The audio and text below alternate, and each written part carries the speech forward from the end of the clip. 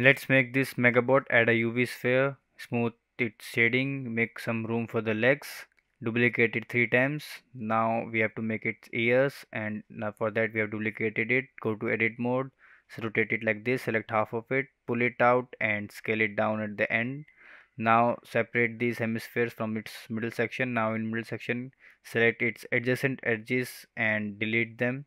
You have to do this process one more time. And now let's just scale it up a bit and fill it up. Now fill the hemisphere as well and give them subdivision level of 1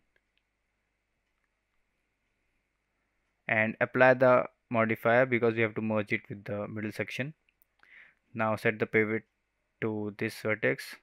Now basically just mirror it using this sphere as middle section and duplicate it to make its hands and legs.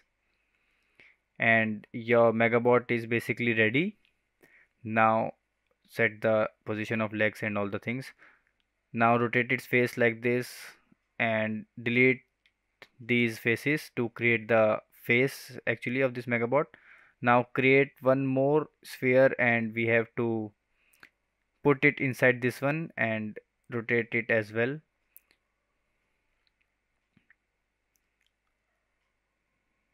Now let's create a material for this Megabot, a black simple material, nothing fancy, just increasing the specular a bit.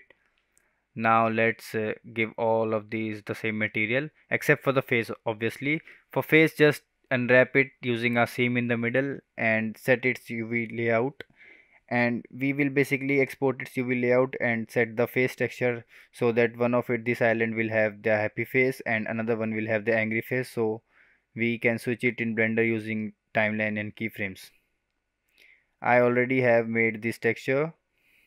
It will be available on my Gumroad. The link will be in the description. You can download the model files of this Megabot and this texture also from my Gumroad. It will be available for free.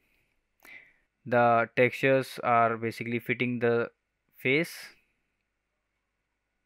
Now if we apply this texture to this sphere, it will look it's looking like this, so we can adjust its UV islands to make the texture looks good on it. I am doing this for both the islands. Now I will just use rotation keyframe on this sphere to switch between angry and happy face of this. So, and also you can play with this keyframe to create an animation if you want.